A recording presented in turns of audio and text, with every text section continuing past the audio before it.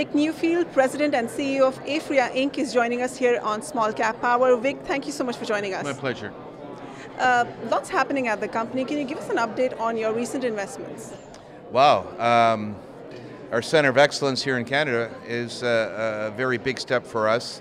Absolutely necessary if one understands the end oil products necessary for infused products going forward when Health Canada expands that footprint. So it's very important to have technology of equipment that allows for product innovation. On the international front, yes, we've made acquisitions in Latin America, very important to us, Argentina, Colombia, and even in placeholder ROFR on Brazil. These are countries where medical is driving the bus, and it's part of the Aphria DNA. So this is absolutely imperative for us to look at countries, enter countries that have existing infrastructure and have people, teams that have already been built. So when you do the strategy, you're confident that you've got the execution.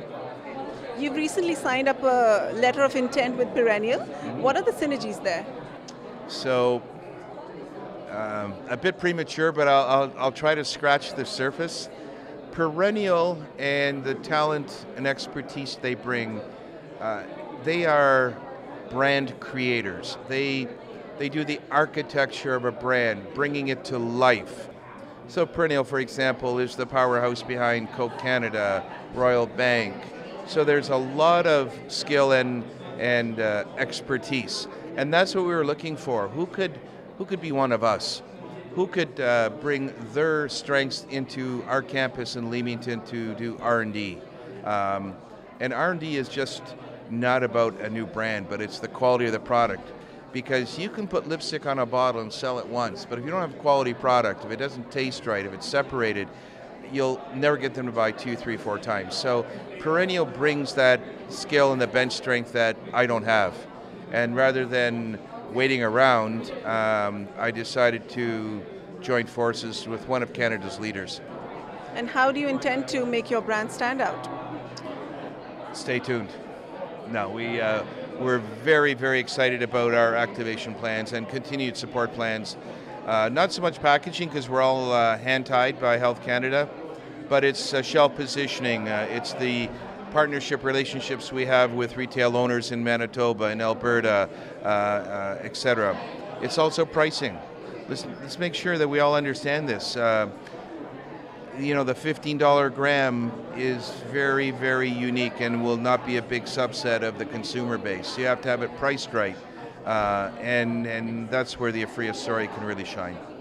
How prepared are you in terms of meeting supply side concerns and your distribution? We're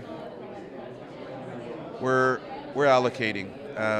We cannot service all provinces out of the box. But now with Ontario delaying until April of 2019, the big surge order, which would have been 50% of the Canadian requirement, is going to be, we suspect, reduced only because it's online.